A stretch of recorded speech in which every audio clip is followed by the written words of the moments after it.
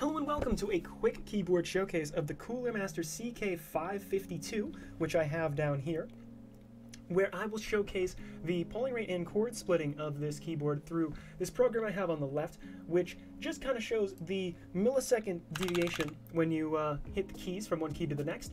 And the first thing I'm going to do is just kind of hit the keys a bit sporadically here and see if I can see any sort of discernible patterns. Let's see, we have 14, 17, 13, 11, 2, 1, 7.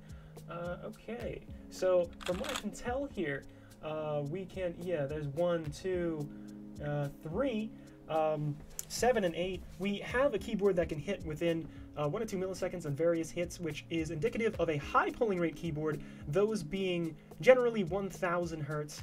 And as far as chord splitting goes, let me just kind of try and hit several keys at the same time and see what kind of patterns we have. Oh, that was a good hit right there.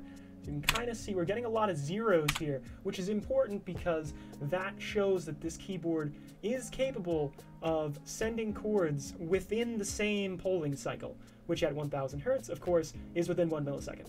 So in this case, this board is reporting to be about 1000 hertz, and they also can send chords without splitting them.